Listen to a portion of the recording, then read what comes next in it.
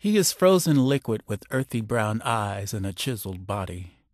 Kisses are loosely draped across him as the steam rises from between a woman's parting thighs, while cage males are panting.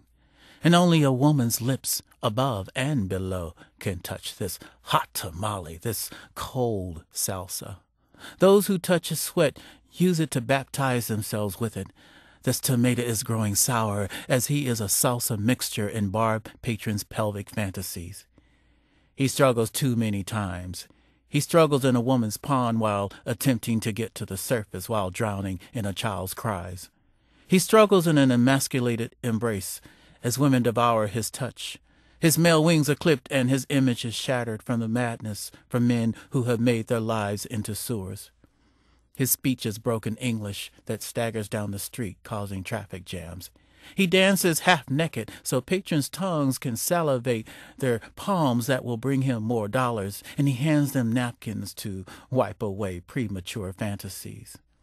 And this salsa begins to taste weak, and the flavor has become manufactured.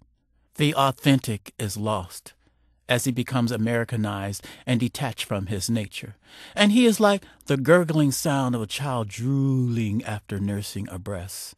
And this hot tamale is growing cold and becomes a mildewing salsa, and this exotic tomato is souring in the American marketplace.